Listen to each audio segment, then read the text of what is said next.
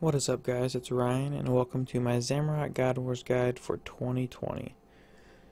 In this guide we're going to be covering the range strategies, which involve kiting the boss, and also the melee setups and tanking. And we're going to go over all the requirements you need, the drops you can acquire here, useful items, and just generalized tips and tricks. So I hope you guys enjoy.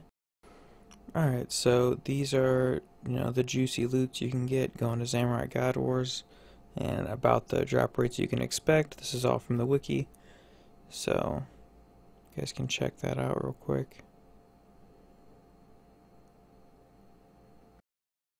Alright, so here are the level requirements that I would recommend for trying Zamorak God Wars based on which combat style you're using. The only hard requirement for doing Zamorak God Wars is 70 hit points. Other than that, it's just, the more you got, the better you're going to do, the more kills you're going to get. And you also need either 60 agility or 60 strength to enter God Wars, period. Alright, so let's talk about some useful items here. The arc light, which can be acquired by using 3 shards in the Korend Slayer dungeon on the little totem thing in the middle, and use that with a dark light, and you can get your arc light, which does 70% increased damage and accuracy to demons, which this is the best melee weapon you can get. Following that is the serpentine helmet, which gives you an immunity to poison and has great melee stats. Zamorak does poison you, so this is extremely useful, especially if you're tanking. And then after that is a Slayer helmet. If you're fortunate enough to be on a greater demon Slayer task, you can get some very nice damage and accuracy boost with using a Slayer helmet. Alright, so let's go ahead and talk about some of the different melee setups. I have a low level setup here and a high level setup here. The low level setup is less than 5 mil to get started at this boss, so it's pretty easy to get into this boss. And the high level setup, just upgrade accordingly once you have the extra money to do so.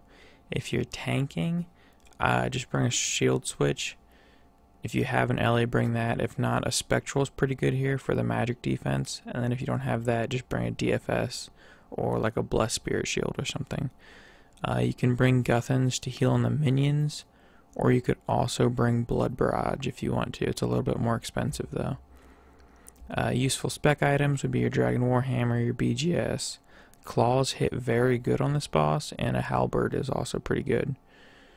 If you're bringing the low level setup, you will need anti-poisons, as the high level setup has a serpentine helmet, which keeps you immune from poison.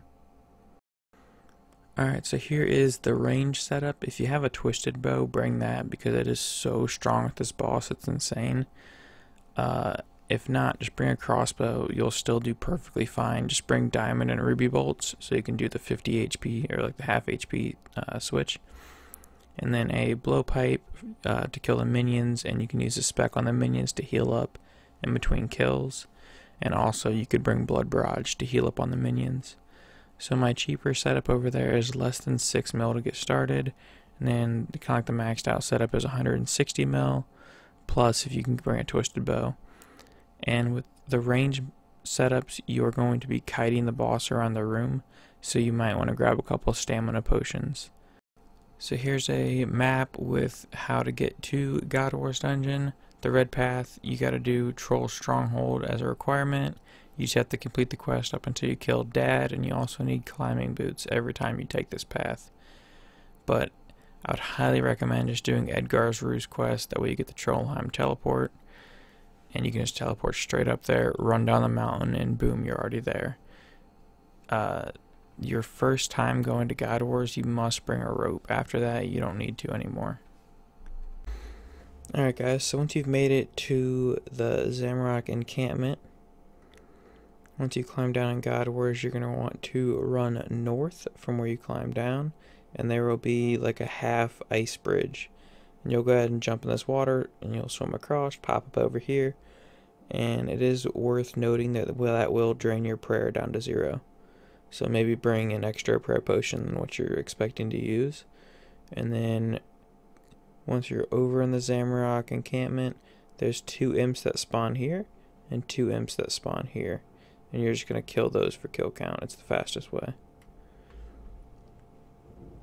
If you guys want to conserve your arc light charges, you guys can just drop a piece of food, grab your spec weapon, or if you're using a dragon warhammer, you can just equip that and kill the imps with that. And then just remember to come back and pick up your food before it disappears.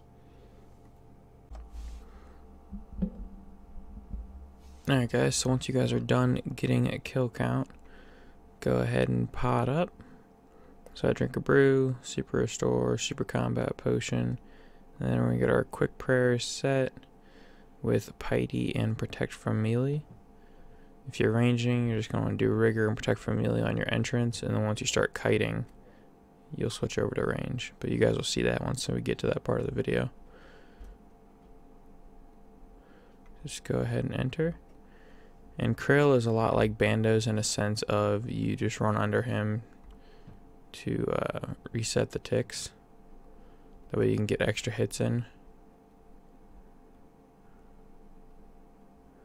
Get your BGS specs off. And then when you're tanking Krill, you want to try to keep your HP pretty high because he does do that smash that goes straight through your prayer points. So I would probably recommend trying to keep your hit points above 60 at the minimum. So after each kill, just put your Guthans on and try to get some heals. And I wouldn't recommend drinking a bunch of super restores to get your prayer back up after you jump through the pool, because after your first kill you can just go over and use the altar. Runelight has a timer for when the boss respawns, and also a timer for the altar to tell you when you guys can use it again. So it's a very helpful thing to have.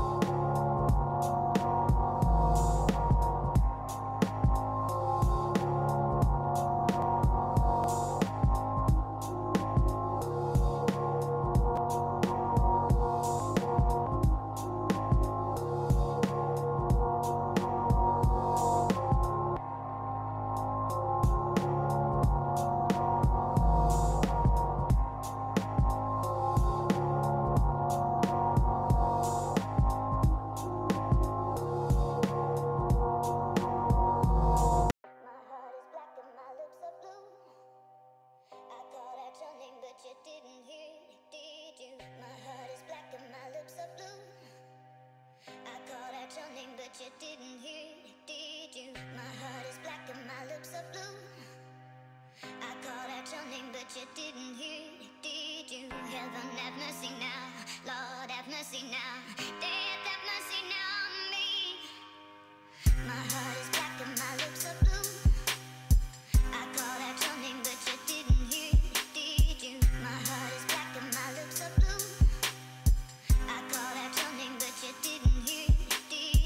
My heart is black and my lips are blue.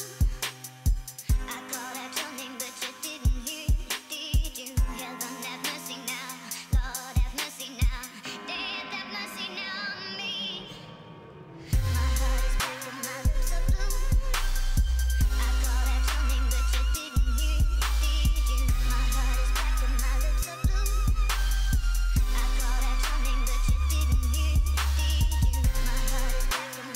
blue. I called out your name, but you didn't hear it, did you? My heart is black and my lips are blue. I called out your name, but you didn't hear it, did you? Heaven have mercy now, Lord have mercy now, death have mercy now on me. My heart is black and my lips are blue. I called out your name, but you didn't hear it, did you? My heart is black and my lips are blue. I called out your name, but you didn't hear it, did you?